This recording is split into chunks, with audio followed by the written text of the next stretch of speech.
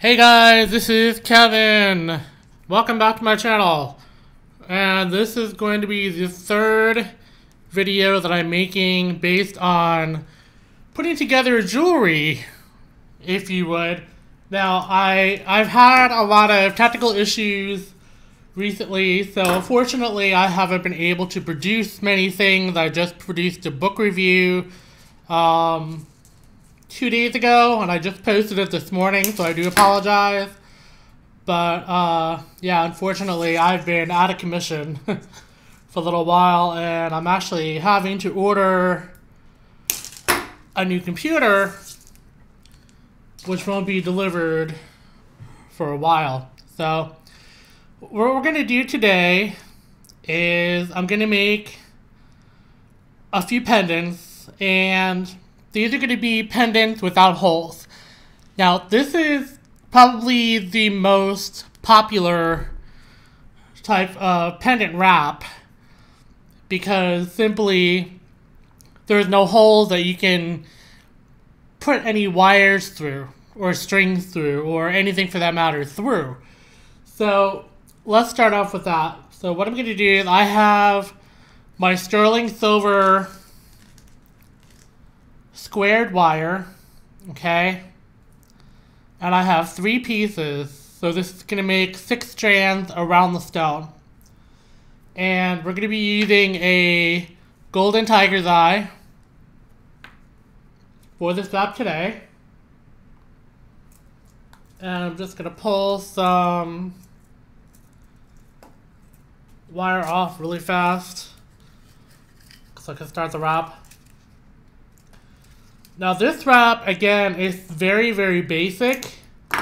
It's not anything to run home about, but you can build on this type of wrap, which is definitely a good thing. So I'm teaching you the basics of what I do right here. So what I'm going to do is I'm going to take this wire, which is another silver wire. I'm going to get it centered about halfway through with both 3 wires in place, the 3 square wires, and then also the silver wire, which is the round wire. And I'm just going to hold these in place. I'm going to start wrapping. Now, what's really important to me is to keep the 3 wires, the square wires, which is your base wire, keep them flat, or as flat as possible. Now, as you're going through this, you may want to count how many times you've wrapped. That way you can do it on both sides. That's the reason why we have 2 ends of wires being built from the middle to start this wrap, like so. And again, I've been doing this for quite a few years, so if it does not work out the first time, do not panic. It'll work out eventually. You're going to get kinks in your wire, you're going to get frustrated at certain things, and I know it's not pleasant, but unfortunately it does happen. So what we're going to do next is we're going to take 1 wire, pull these 2 away, take this wire at the end, as you can see it, and you're going to bend it, okay? And you take the same wire on the other side and you're going to bend it in the same direction. So now what we're going to do is we're going to have these 2 leftover tails from the center. And I'm going to move that out of the way. We're just going to start wrapping these. And this is where you really want to count, because you don't want to have one side with 6 wraps and the other one has 10, or one has 8, the other one has 10, or what have you. Is you want to keep in mind, that way it looks even, it looks professional when you're doing it. So I have 1, 2, 3, 4, 5, 6, 7, 8, 9. We're going to do one more of this, 10. Okay. So now we have 10 wraps around this wire. And I'm going to do the same thing on this side. 1, 2, 3, 4, 5, 6, 7, 8. Gonna move that out of the way.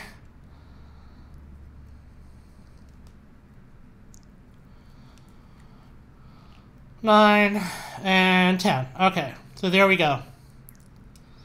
Now we're even on both sides with the wrapped wire. Now, you can keep going all the way up if you want to. It's entirely up to you.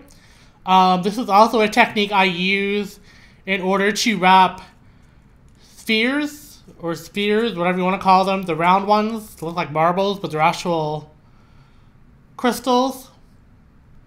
So what I'm going to do with this side now that I have this wrapped is pull this one out, which is the opposite side. And again, the same with this one. So we're going to pull these two out, just like you did with the other ones, but we're going to leave these bare. Now, you can wrap these. In addition, you can cut these off and wrap them if you want to. But I tend to leave these bare, because that way I can make two different designs on two sides, and that way the pendant is reversible. So I'm just going to go ahead and cut these really fast, and you want to cut them as close as possible to your starting wire. And then you have these little tails. You want to make sure that they are flat on the surface. Otherwise, especially if you're selling these or gifting them to somebody, they're going to stick out and scratch them or cut them. And you certainly don't want that to happen. And I will say this, I've had a situation where it has happened, even though I thought everything was secured. It's not pleasant for you or your client, especially when you're in a convention or a live environment. It can be very daunting and very scary because you have to stand there and apologize over and over and over and over again, and you feel terrible. And unfortunately, that's a part of the game. So what I'm going to do now is figure out which side of my stone I want to be the front. So let's do... That's pretty. Let's do this side. Okay, so we're going to take these two middle wires and push them back out a little bit to create the setting for the stone. Now, this is probably not going to stay right away. They usually don't, because I'm using a, as you can see, a tumbled stone, and it's very slippery. So with that being said, you just have to be a little careful when you're doing this sort of thing and getting everything in place. And then you have to push your piece in place so it fits. Now this isn't working the way I want it to, so we're going to push these together like so. The back. Put that in there again. Oh, look at that, I'm using the wrong wire. This is why I said you have to keep everything flat, is so you can tell which wire is which, and you don't mix them up. Okay, so this is the back. And I want the back to sit like this on the back of the stone. That way it's supported. Now, since you have the support on this side, what you want to do is you want to grab the other wires and pull them together. Now, the ones that you wrapped in the front in the beginning, those you want to pay attention to, because they're going to become a major key player in keeping the pendant within the setting. So I always move them to the front a little bit, like so.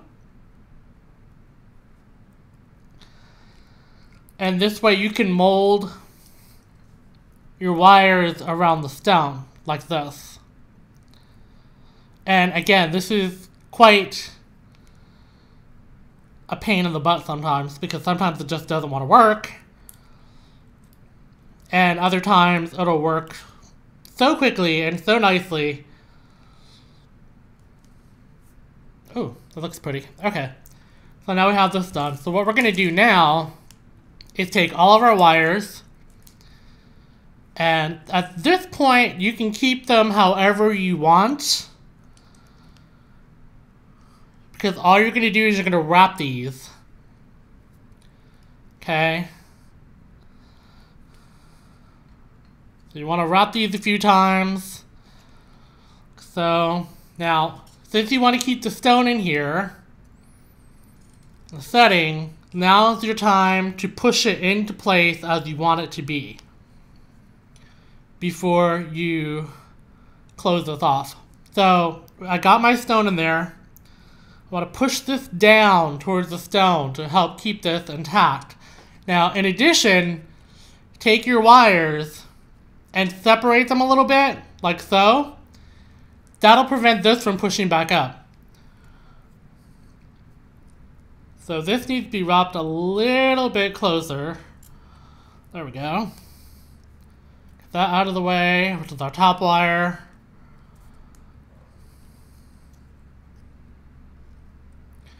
So what you're doing right now is kind of creating the tail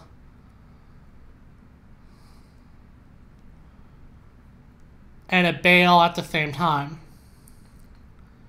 There we go. Okay. So now we got this all set. So we need to tighten this wire down here. So you want to pull it as far as you can, and then you're going to tuck it into the frame of the other wires. And make sure that it's smooth, there's nothing sticking out. Again, you don't want to cut people. Excuse me. Now, these two short little wires, this was a mistake. Which is okay. And quite frankly, you can overcome those mistakes very simply. And how you do that is you're just going to tuck them. So, I'm going to take this. Actually, let's make a design out of them. So let's do this. Let's just go and separate them a little bit. This, watch your fingernails, you'll hurt yourself. And we're going to create little loops out of them into the front of the pendant. Like so. And this one over here. Just to give it a little design.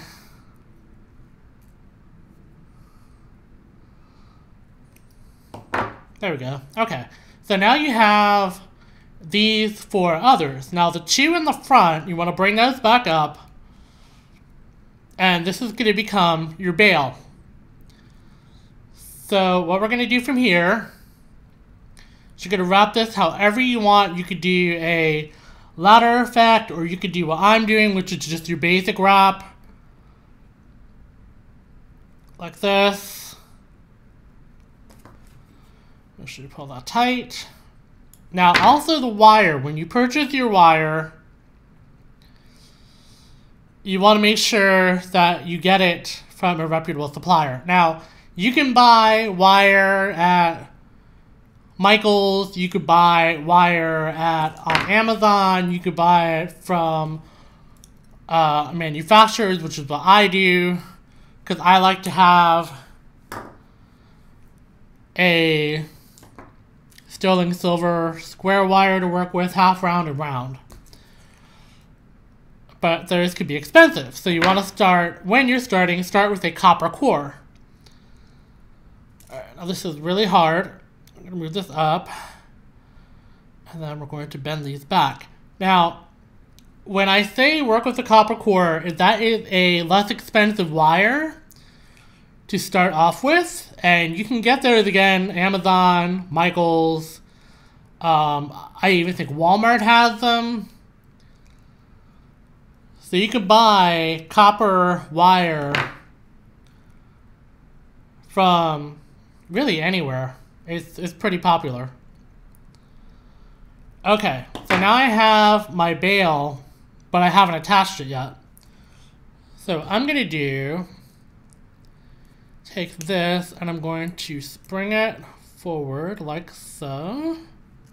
Put that back in there. Okay, now I have these two pieces. Now, what I'm gonna do is, what I'm gonna attempt to do is go ahead and pull these through another wire from our base.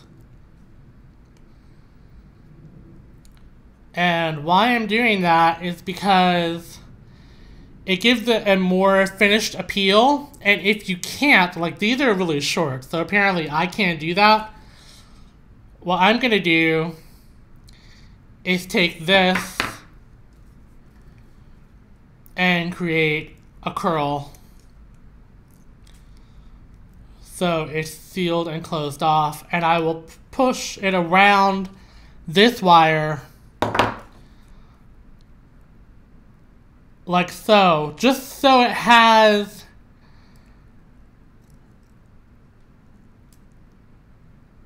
a way of connecting, or there we go. So it has a way of this is really hard today.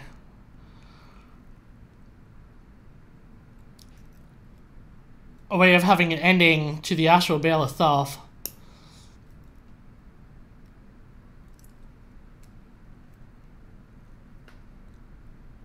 There we go. Okay, now this wire that I have here, the sterling silver, it's very hard. And you can buy different types of wires. You could buy a semi-hard, a semi-soft, a full soft, a full hard. I think I accidentally bought a semi-hard when I wanted to buy a semi-soft. Okay, so this needs to be pushed back over here a little bit. We're kind of doing the finishing touches on the setting of the stone really quick.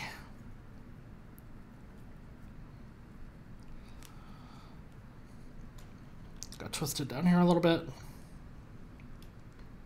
There we go.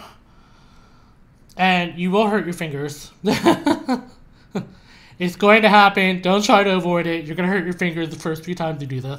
Okay, so now we have these pieces here. Now, because we have these little extras that are hanging out, like right here, this needs to be curled up a little more. Because that is sticking out like a sore thumb. That's going to cut someone. Okay. So what we can do with this is you can just take this and wrap it around. Like so.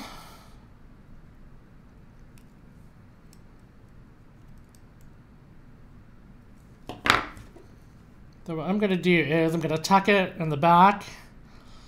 So what you're actually doing is reinforcing the setting as well. Now at this point, your stone can still pop out.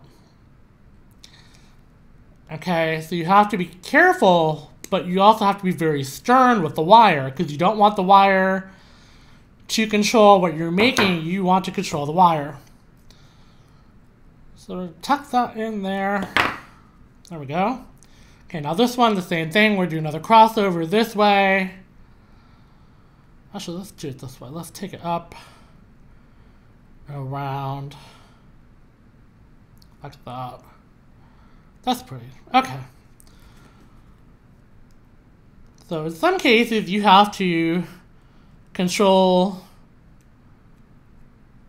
your wire, like I just said, but also it's a good thing if you go with the flow, if you cut your wire a little too short like I just did. And that helps you still create something very beautiful, but so you don't have to unwrap your entire project and start over again. And that is a waste of time and a waste of money, because you wasted a bunch of wire. There we go. Let's tuck that one in. Okay. So here is our basic concept for a pendant. Okay, it is open back. Now at this point, because you have everything secured, that's not secured, that's still sticking out. There we go. Okay. Yeah, that's better. Okay. So you have everything secured. So what you want to do is, see this is a little crooked on the bottom, is just adjust it the way that you want it to go. So I want this to be more back here. So I'm going to squeeze in between because my stone is still not set. Go, and then take this one, do the same.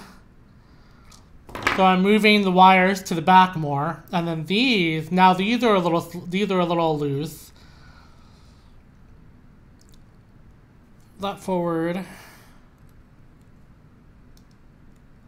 Make sure that's still tucked in. So, okay.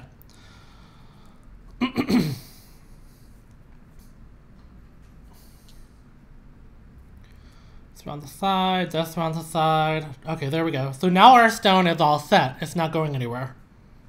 Okay, and that's just by strengthening the wires that you're actually using in the front and the back.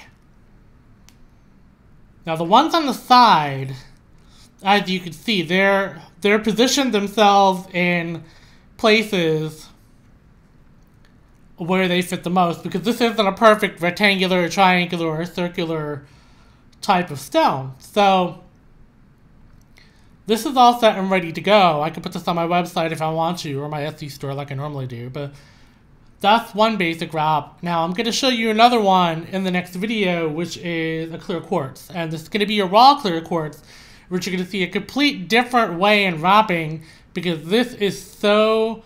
It can be so difficult to wrap because they're so smooth and they're so slippery, but I'll get that to you in the next video, okay? Take care. Bye.